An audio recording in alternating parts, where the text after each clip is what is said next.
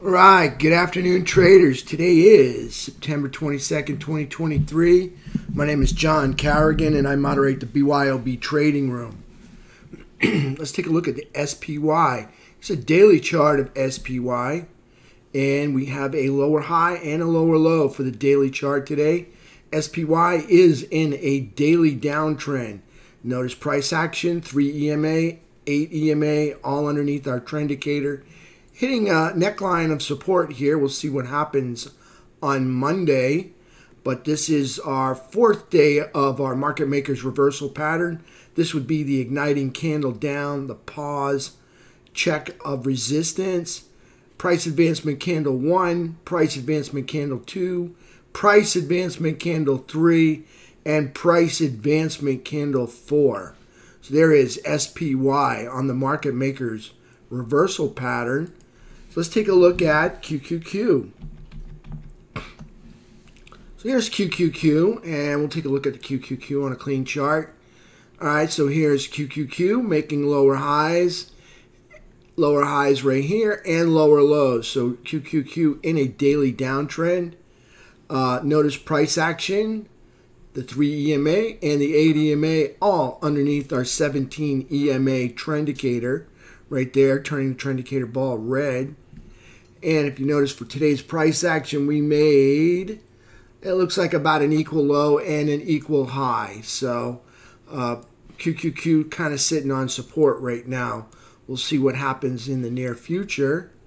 QQQ, bulls need to break this downtrend line. Bears need to break the neckline right through here, 356.73. Okay, there's QQQ. Let's take a look at FNGU. All right, here's the FNGU, daily downtrend, lower highs, lower lows, lower highs, lower lows. So here we are with FNGU, and we'll take those off. The trend is down. They have already broken their neckline, which existed right through here. As you can see, this would be the head, left shoulder, right shoulder, and neckline right there. In a downtrend, lower high, lower low. On the daily candle, we made a lower low and an equal high. So there's FNGU on a daily downtrend. Again, 3 EMA price action and the 8 EMA all underneath our 17 EMA trend indicator. Price action to the downside on FNGU. Let's go take a look at IWM. So let's take a look at Russell 2000. There's Russell 2000 making a lower high and a lower low in a downtrend. Here's the neckline at 181.55. This would be the head, the right shoulder, and the left shoulder. Produces this neckline right here. Price action underneath the neckline. Notice on the price action, price, 3 EMA, 8 EMA, all underneath our 17 EMA trend indicator. Price action, this is in a daily downtrend. And for the daily candle, we make out a lower low and a lower high. So IWM not looking good for the bulls. Bulls need to break this downtrend. Bears doing a great job breaking the neckline here, support. Notice we do have a line of support right here. So we'll see how they attack this, or how price action handles this. It may be right back up over the neckline again for the bulls. We'll see what happens. There's IWM. Now let's take a look at Diamond Dow. Here's Diamond Dow, and we'll look at Diamond Dow on a cleaner chart. There's one. All right, so the bulls need to break the downtrend line. The bears need to break the uptrend line, and they did. All right, so we have a head and shoulders neck pattern right here, head and shoulders pattern. Here's the neckline, and you can see here's the price action breaking through the neckline of the head and shoulders pattern. This would be the head up here. I'll box it in for you. All of that would be the head. There's the right neck, right shoulder, left shoulder, break of the neckline right here. So here's price action moving down. In a daily downtrend, lower high and lower low identified. And we got price action, the 3 EMA and the 8 EMA. excuse me, underneath the trend indicator, there's Diamond Dow in a downtrend. Now let's go take a look at USO. That's our crude oil. Crude oil moving up in a daily uptrend and consolidating over to the right in the daily chart. For the daily candle, we've got a higher high and a lower low. So expanding volatility here in USO crude oil right there. I'd like to see this just kind of hold this area up over 78.34. Consolidate right over that shelf right here. So USO, very bullish. Now let's take a look at UNG. It's UNG. And you can see UNG is in a channel between $6.50 and $7.50. Well, actually $6 and $8 really, but you know, they've increased it.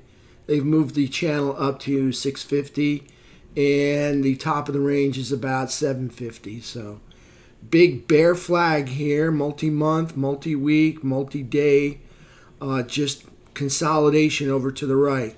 This is winding up like a spring. When this thing pops out, it's going to be huge, I think. We'll see what happens. You can see crude oil is really bouncing up to new highs in this month of September. So let's take a look at silver. Take a look at some precious metals.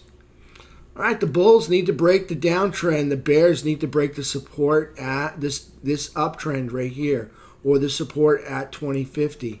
We have a move up. This is the point of origin. And you can see this is a big bull flag consolidation happening right through here. And you can see price action trying to make it up over the midpoint. Still in a daily downtrend with lower highs and lower lows here. So we'll see what happens. We'll take a look at it in the channel that it's in. And here's the channel. So fish around the edges here for silver. Gold kind of doing the same thing. Big bull flag consolidation.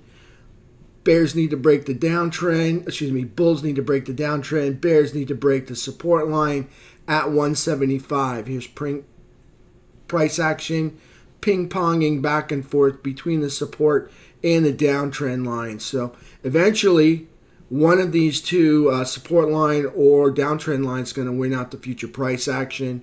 And we're going to see who's going to dominate the future price for the GLD. Again, this is winding up as well into consolidation for a big pop out, either up or down. Could go either way. Right now, we are in a bull flag pennant right now. So let's take a look at our economic numbers. Let's take a look at, here's the dollar index right here. So here's the dollar index back in July 18th. And it's been on a tear to the upside, breaking through minor resistance, major resistance, more major resistance, and more major resistance up here. So here is the consolidation, and US dollar index just moving all the way, moving up, busting through major resistance one after the other. So this is not good for the markets because, well, it makes our goods and services here in the U.S. more expensive, and that makes us less competitive on the global stage, and that will affect the GDP in the long term. Speaking of GDP, let's go look at the economic calendar. So you can see this is for next week. Monday's a light day. Tuesday, consumer confidence at 10, new home sales at 10. Wednesday, durable goods at 8:30, petroleum report at 10:30. Here's the big one for next week. It's going to be GDP at 8:30. All right, so GDP is gross domestic product, and that measures how much of our sales are going to foreign countries. In other words, how much revenue we're bringing from other countries back into the United States. So